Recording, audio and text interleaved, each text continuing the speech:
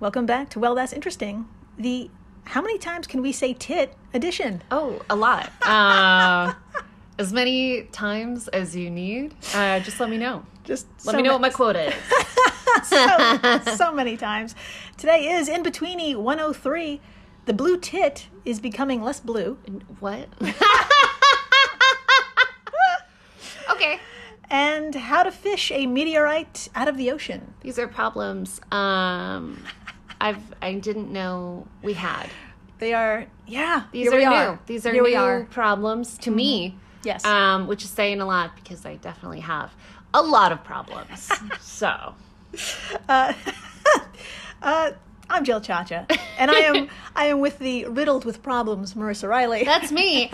And if you're not riddled with problems right now, right here in 2022, it feels like 2022. It's been so damn long. Then teach me your ways. Please. I would love to know what life is like without problems. God, that would be a thing. I don't think it is a thing for anyone. But. And if this is your first time listening, welcome to the flock. Welcome. Dr. Riley here comes in cold and learns everything in real time, just like you. It's true. I had no idea what we were going to talk about today. And I still don't. But I'm excited to learn about this tit action. Yes. So much tit action. Some ocean meteorite action. Stuff. Pumped. Yeah. It is. We're going to travel the world today. It's really exciting. Speaking of, are we going to talk about where we are right now? Oh, that's right. We are recording live from the Standard in London. Yeah. Hi. We came just in time for the Queen's funeral. That's right. Where we accidentally crashed a funeral. Oops. Not again. Yeah. I'm kidding. This is our first funeral crashing. Yeah. But yeah, we're here in England. If you're also in England, what's up? How's it going? Yeah. How are you? How do you feel right now? We've been trying to gauge like how people feel about the Queen, and we can't really figure it out because everyone is so damn nice. They're just keeping everything inside. Yeah. Just like a Brit. Yeah. Y'all are keeping real calm. Just burying it down. Burying it down, being really like. Everyone here has an awesome personality. I swear I'm not pandering towards y'all. I'm just like, this is every conversation I've had with a stranger here has been like the best conversation. It's just so pleasant. You sons of bitches, you're just pleasant. Really damn pleasant. Good job. Good job. Keep burying things. Keep it up, yeah. Keep up the good work. Today, my friends, we have two monumental stories. The first is a study literally years in the making. It took thousands of observations. I'm not kidding, and I'm not going to lie. It's a little depressing. Okay. Because the outcome of the study once again suggests our behavior is physically changing some species. I mean, I'm not surprised. No, our behavior is changing everything. Yes. And it's not a good thing. So, not a good thing. And then after the break, a little palate cleanser that's actually a big undertaking. How do you find and fish out a small but really important meteor that landed in the middle of the goddamn ocean? Sounds like a job for Marvel. Yes! Oh my God, it's so Marvel. It really does. It sounds like something Tony Stark would do. Yeah. And then create some sort of super being that would end up like ruining the world. Yeah. And then we would get the Vision. There you go.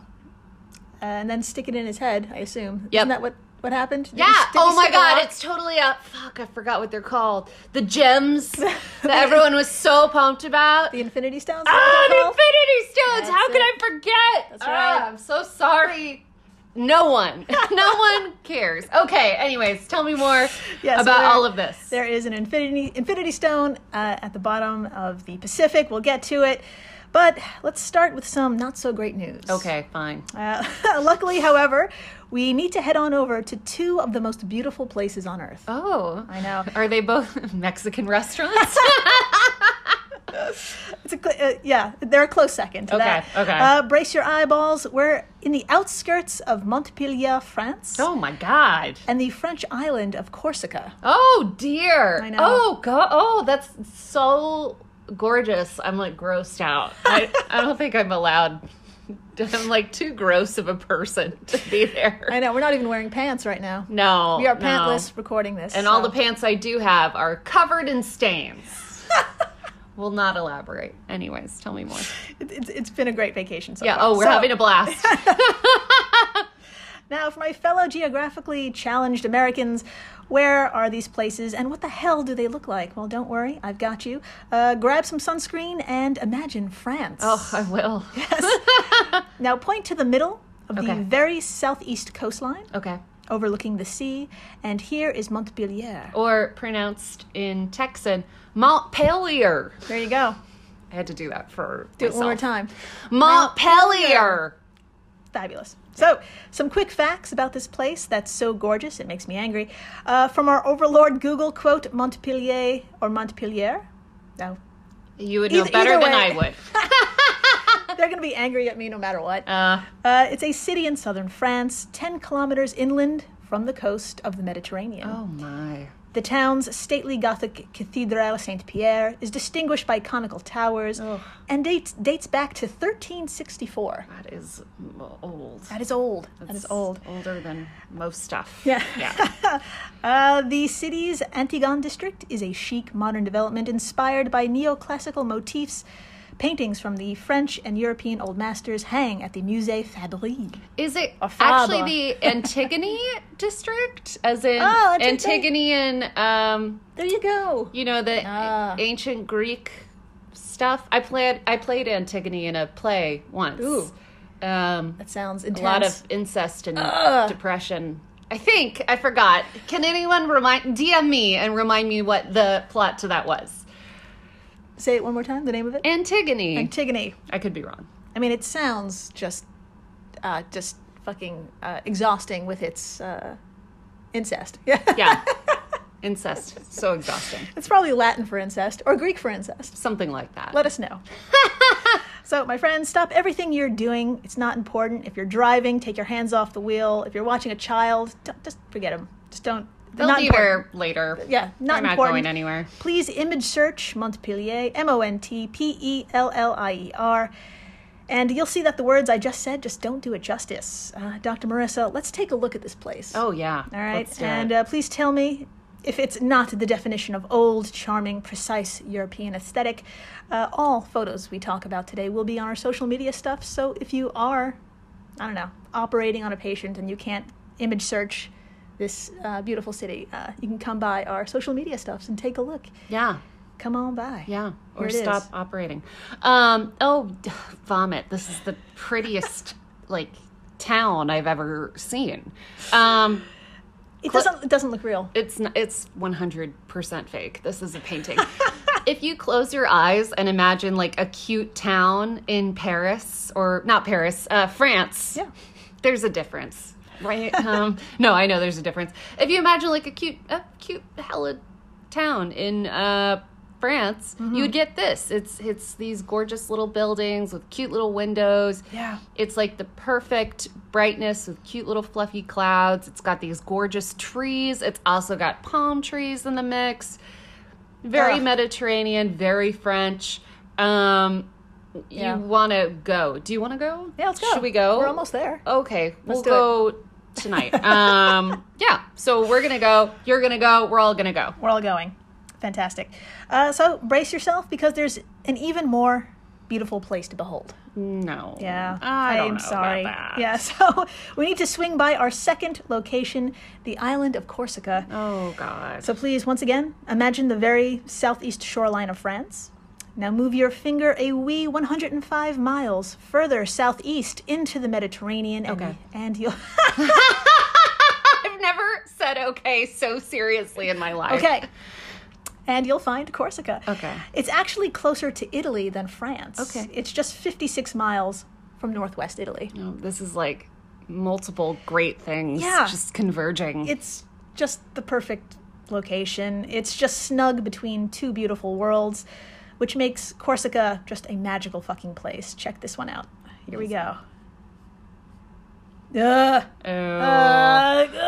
I mean, this definitely is not real. You're joking. Yep. This is a con on me. This is a joke on our listeners. This is not a real place. Y'all are going to see the picture and be like, yeah, no one actually lives here. And the people who do live here are clearly like Tolkien elves or like a type of vampire that lives forever comfortably. Yes. They only eat like the finest fish from this ocean, and they're all like 300 years old. Yeah. And look like models. So pretty much. I'm really happy if this is a real place. I'm really happy for the people there because they are killing it. Oh my God. This is an orgasm of a town. I don't know what else to say. I need a nap or a cigarette or something after looking at this picture. We need to be their tourism, like, what do you call it, department? Yeah. An orgasm of a town. Come on by. You know you want one. Okay, well, they do have blue tits, which is really great. Wait, what? Yeah, what? It was in these two locations. Scientists from the UPV, EUH, and the Centre... oh, God, it's going to be so many French words. I'm so sorry. You got this. Do your best. So the first department was UPV, EUH, and then the Centre d'Écologie Fonctionnelle et Évolutive in Montpellier. Oh my God. That was the most gorgeous... Good? I don't know what you just said. I was lost in your words that I couldn't understand. Do you need a cigarette again? Yeah. I'm sweating. Okay. So these two beautiful locations with these two beautiful, I guess... Do you want a cigarette too? I know, I'm suddenly very tired. So scientists from these two places focused on two populations of floofy blue tits. What? You heard me right. Let's say it together. Floofy blue tits. That's right. Now, okay. For real, they are blue tits. And when you see a photo of them, you'll agree they're adorable. Okay. Dr. Marissa, please describe this cutie. That is a titty. Oh. Here we go. That's a titty. Oh my God. Okay, so I'm not looking at boobs. I don't think we're posting. We would post boobs, but we would post them. I'm going to stop talking. I'm looking at a damn bird. It's a really cute bird. She's like floofy. She's fluffy. She's got fluffy little feathers. She's got kind of a gorgeous blue head with like more of like a white head, and she's got sort of like a blue collar around her neck, and then she's got a blue stripe across her eyes. Very fashion.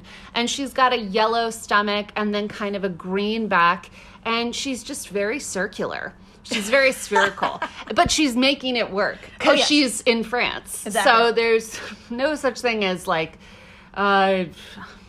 overweight in France. It's just gorgeous. No. Everything is painfully beautiful. Yeah. Yeah. So, my friends, each year, over a 15-year period between 2005 and 2019, researchers humanely captured and analyzed the color of these blue tits, accumulating... I'm not going to get used to it. I'm sorry.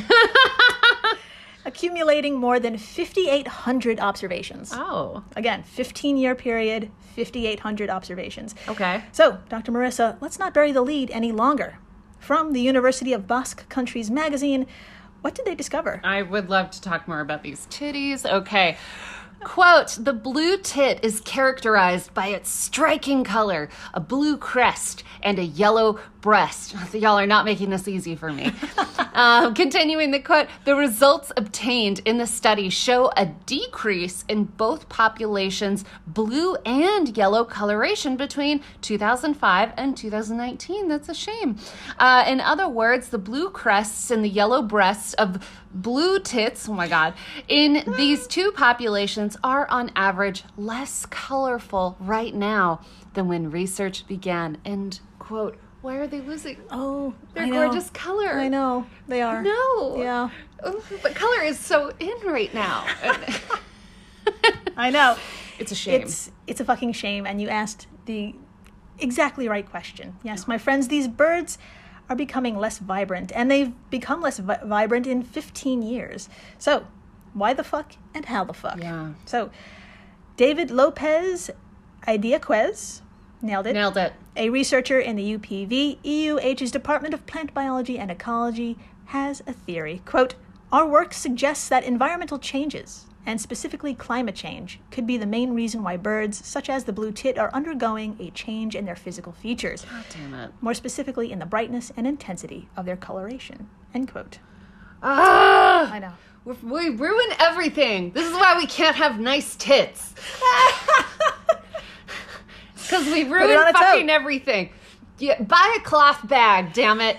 Recycle the fucking paper. You know? That will help. And also the government should do a lot more work. Okay. So many things.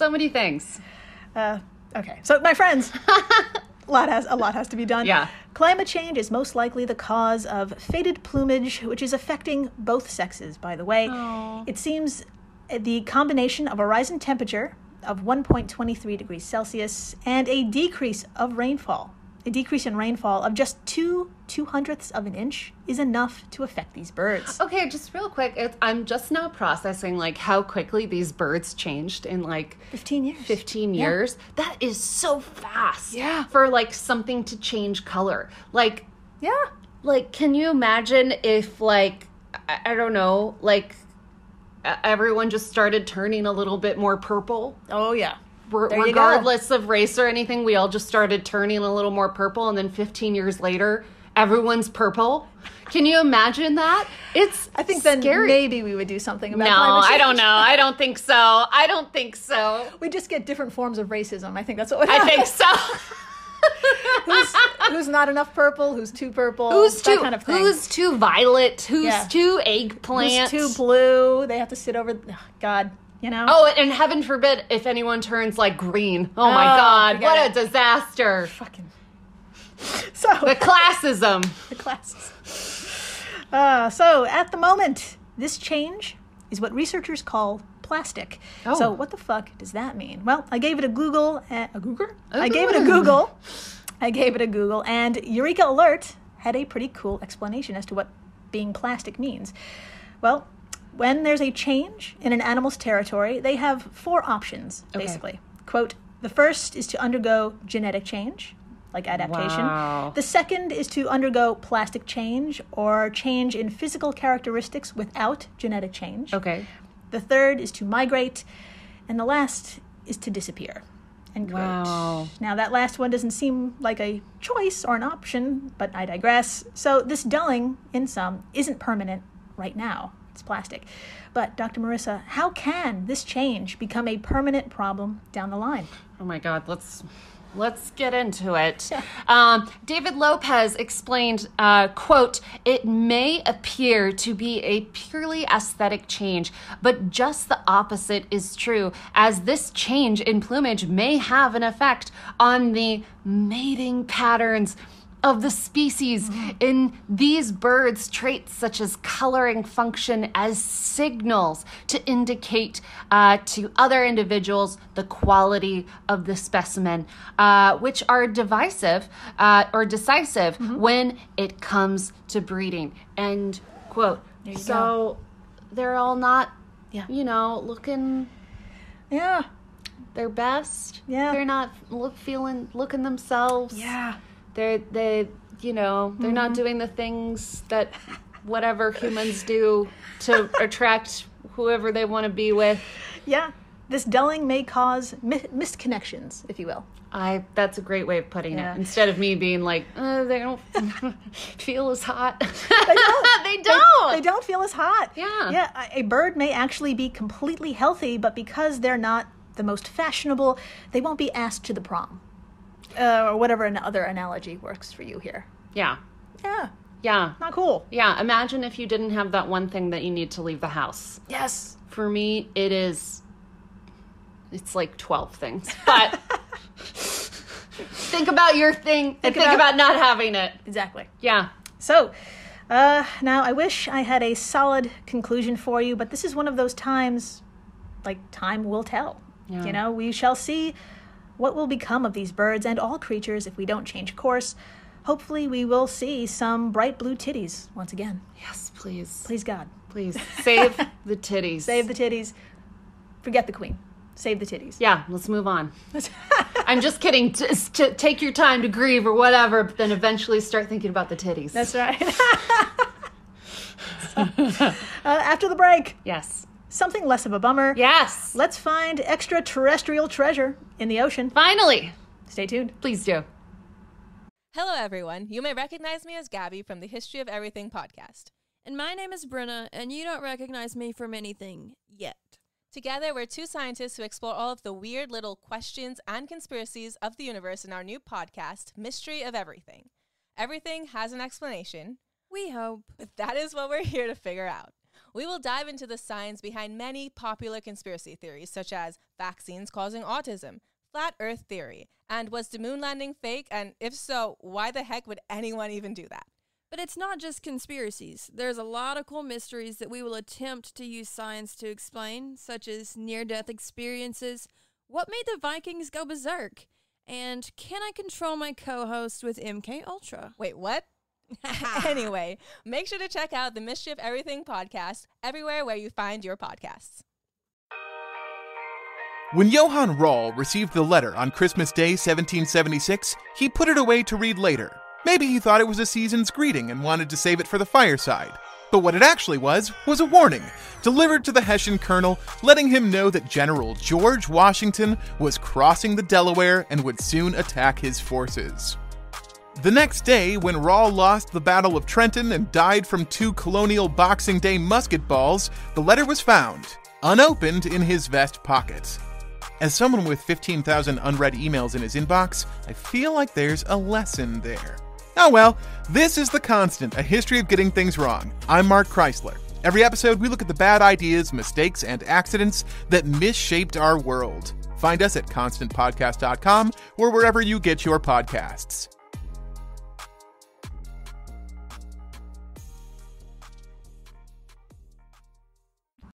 Hey everyone, Jill Chacha here from Well, That's Interesting, and I am absolutely thrilled to tell you about Spotify for podcasters. I use it, I love it, and it all started by downloading the free Spotify for Podcasters app, which has all the tools you need in one place to record and edit your masterpiece of a podcast. Spotify for Podcasters also distributes your show to all major platforms, so when you hit publish, your episodes will stream not only on Spotify, but I'm talking about the Apples, the Googles, Stitcher, Good Pods, the other ones. You get the idea. And you can monetize your podcast with no minimum listenership required. You could also set up monthly subscriptions and record ads just like this one. So what are you waiting for? Download Spotify for Podcasters today and start changing the world. Oh, and please, stay interesting. And we're back. We are so back. We're so back, and we're heading on over to another paradise. Good. Yes. Excellent. Lucky us, lucky us. And it also happens to be a place members of the flock should be pretty familiar with. Oh. Yeah, we're on the beautiful island of Papua New Guinea. Take me there now. Yeah. We've been here a few times. Yeah. Back in episode 079, we talked about the indigenous who raised the world's most dangerous bird. Do you remember that? I do. It's been a minute. Yes, and back in episode 094, we learned the New Guinea singing dog isn't extinct after all. I'm not going to lie, that was one of my favorite episodes, and y'all should go listen because these dogs are so cute and they're really so perfect. Do you remember the puppies? Yes. That was very serious. I was worried for a second I mixed them up because we talked about another preserved puppy episode. Oh, the We wolf. have a couple Yeah. excellent puppy episodes, but this one's really good. Really cute. Really cute. Really cute. Well, this magical fucking place just racked up another amazing wonder. I know it. Back in 20... Why was that so weird? Tell me more. Back in 2014, a very special object entered our atmosphere and splashed down somewhere about 186 miles or 300 kilometers north of Manus Island, a tiny place off the shores of Papua New Guinea. That just makes me think of the beginning of Annihilation. That's not what's happening here. Oh. But that's what I was thinking. Magical flowers. Oh, put a pin in the alien thing. Okay. I was going to I know. either way. So there you go. So, Dr. Marissa, let's cut to the chase. What object fell into the Pacific Ocean, and why is it so damn unique? My money is on aliens, but I will talk about what it really is right now. Quote, a small meteorite, could be an alien, from another star system crashed into the Pacific Ocean with energy equivalent to about 121 tons of TNT. Amazing. It's huge. That's huge. Amir Siraj, an astrophysicist at Harvard University and the first author of a new paper, told Jamie Carter of Live Science, quote, "Finding such a fragment would represent the first contact humanity has ever had with a material larger than dust from beyond the solar system." End quote. Sounds like a big deal. Sounds like possibly aliens. I'm so pumped. The truth is down there. I hate myself. Oh, Jesus. I hate myself. She did it. I did it. She We went were there. all thinking it. No one was trademark, thinking it. Trademark. Trademark. Turn it into a hashtag. The truth is down At there. me, even though I'm never on Twitter. At not Marissa. So, my friends, the first... my notes. Okay, first. So, my friends, the first known space rock from beyond our solar system, from somewhere from our Milky Way out there, is sitting at the bottom of the ocean. And just to give you an idea of just how large our solar system is and the odds of it landing here. All right, get ready for this. Okay. My friends, our solar system alone is so large, light from our sun would take about 555 days to reach the edge. That's a long time. That's right. Going at the speed of light would take nearly a year and a half. Wow. Wow. And this meteorite, lovingly called Cenos, C-N-E-O-S, Cenos 2014-0108, to signify the date it landed, came from somewhere well beyond our solar system. So it racked up a lot of miles. We don't even know where exactly it came from. I do. Yeah! An alien threw it. Oh, put a pin in that. I'm going to keep pin in bringing that. it up. Put a pin in it. I just want to point out, I did not read a single thing about this. I do not know anything about this, and I'm actually not a doctor. It's just a theory. Thank you, doctor. You're welcome. I do read a lot of Reddit threads about skincare, though, so Good enough. that doesn't qualify me for anything. Tell me more. Good enough. So, I know what you're thinking. How do we know it came from the great beyond? Well, great question. Jamie Carter also asked, and Amir answered, quote, Cenos is thought to be from another star system because it was traveling at 37.2 miles per second. What? Yeah. Or 60 kilometers per second. Okay. Relative to the sun. That's too fast for it to be bound by our sun's gravity. At the Earth's distance from the sun... Oh, I can do this again. We got this. At the Earth's distance from the sun, any object traveling more than 42 kilometers per second or 26 miles per second is on an unbounded hyperbolic escape trajectory relative to the sun. This means it was clearly exceeding the local speed limit for bound objects, and it didn't cross any paths with any other planets along the way, so it must have originated from outside the solar system. End quote. That Woo! is cool as fuck. Also, I really love the phrase, it's on an unbounded hyperbolic escape trajectory relative to the sun. That's how I would describe every time I leave a party or just really any structure at all. That's how I just leave. Yeah. That's how any introvert leaves a party. Just beelining it. Yeah, I always have an escape trajectory relative to the sun. Exactly. Know your exits. Very important. Know them all, even the emergency ones that will cause a noise. It's worth it. If it will phone the police, who cares? Let fuck the them. people there deal with it. It's not your problem anymore. Your problem is getting home and back to the couch or the bed, whatever is your favorite. There you go. Everyone has one. I love this. I love it so much. Yeah, Forgot what we're talking about. Irish exit and cause a scene. Yeah. And then just leave. Yeah. Just Enjoy your life at home. The finest advice from Well, That's Interesting. Yeah, go home. Here, it's okay. You're allowed. So, needless to say, getting our hands on an interstellar space traveler is a big deal. It could tell us a lot about our universe. So, how in God's name do you get a meteorite out of the ocean? Great question. A meteorite that's, get this, it's only 1.5 feet long. Oh, she's And small. tiny. And maybe somewhere off the coast of an island near Papua New Guinea. Any ideas, Dr. Marissa? What do you... Robot. Good, close. Really? Yeah. Ha ha! That was my only guess.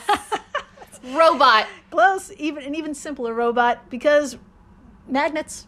Really? Magnets. Fuck yeah, magnets. Fuck yeah, magnets. Shout out to Breaking Bad. Someone was watching Breaking Bad over. That's how they did something. That's right. That's right. That's how they wiped all those computers or something. One computer. Amazing. All they had to do was wipe one computer with a bunch of magnets. Yeah. Big ass magnet with a bunch of batteries. I can remember.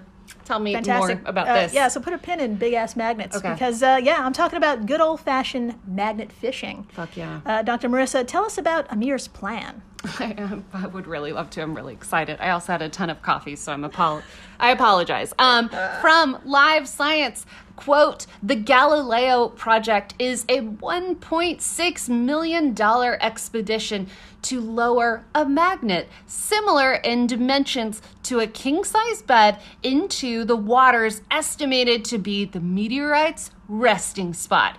That's about 186 miles or 300 kilometers north of Manus Island in the Bismarck Sea in the southwest Pacific Ocean. Nailed it. Take a breath. Okay. Quote, most meteorites contain enough iron that they will stick to the type of magnet we plan on using for the ocean expedition, Amir said. Given its extremely high material strength, it is very likely that the fragments of the meteorite are ferromagnetic. Nailed it. End quote. So it sounds like they got a magnet that will work. They got a huge ass fucking magnet. Yeah. And what the fuck is ferromagnetic? Yeah. Don't worry, I gave it a Google. So basically, it's a fancy ass word for something that's super magnetic. Fuck yeah. Or highly susceptible to magnets due to composition and the object's atoms and shit. I love it. So there you go. Super magnetic. So, $1 million magnet, my friends, will be towed along the seabed at 1 mile at a time for 10 days. Again, I find myself saying these people love their jobs. Fucking love their job. This sounds like the most time-consuming, boring thing in the world to me. Just think about all the other shit they're going to pick up. That's kind of cool. Oh, I didn't think about that. Tons of treasure. They're going to solve a lot of, like, murder cases Oh on my accident. God, so many bodies. Oh, my God. They're going to find it all. But, yeah, this sounds very time-consuming and something you really have to be passionate about to do. Yeah. So And I'm happy for them. I'm happy to report $500,000 has already been raised and about another $1 million is needed.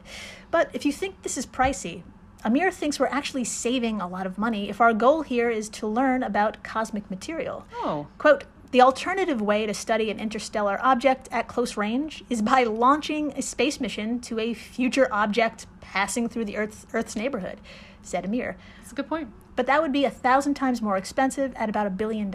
Yeah. End Yeah. quote. Yeah, So- going to space is super expensive. Oh, Jesus. Don't do it. Yep. Save some money. Yeah. Yeah. Who doesn't like to save some catch? Catch? Catch. Save some cash and touch something out of this world at the same time. Now, a twist. Oh. Oh my Okay. God. Yeah. So when I wrote these notes a little over a month ago, I wrote these notes like a little over a month ago. Yeah. Just a week prior to recording this In-Betweeni, a little more news and a little more detail about the Galileo project has been revealed. Yes, I Okay. love it when this happens. Update. Yeah. Update. It's a little bit more on the kookier side. Okay. One may say. Another member of the research team, Professor Avi Loeb of Harvard University, came out to the press expressing very plainly he believes the object is possibly alien technology. I love it. I love it. I am here for it. I believe him. Although there's no supporting evidence. That's okay. I don't need any. I know what's... I sound like such a psycho. The coffee in London is very strong. It is real. Yes. No, but it's exciting. It's very, yeah. All of it's exciting. NPR.org published a comment from him on August 31st. Quote, there's also the possibility that it will be made of some alloy that nature doesn't put together. Ooh. And that would imply the object is technological. Oh. If you ask what my wish is, if it's indeed of artificial origin and there was some component of the object that survived and it has any buttons on it, yes. I would love to press them. Same. End quote. Same. Space came to us. I am so thrilled, and I hope it's like a nice little message, like, Aw. Hi. Hi. How's it going? Aw. You want to hang?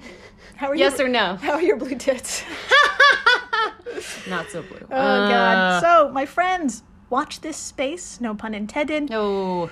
We are going to find out shortly what this meteorite/object from another solar system is made of, and some of the folks looking for it hope it's an iPhone an alien dropped. Amazing. So, yeah. Theirs are bigger.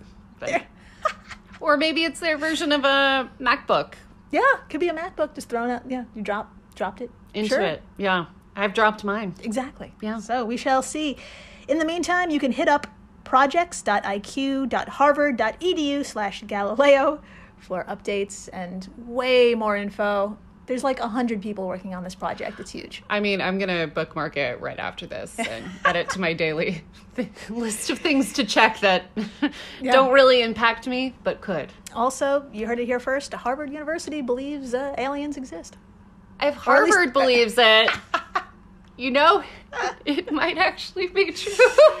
And thank you for listening, rating, subscribing, telling your friends about the alien iPhone at the bottom of the Pacific Ocean, and tell them about blue tits. And don't describe the bird. Just keep saying blue tits over and over again. Yeah, tell them, and tell your mom.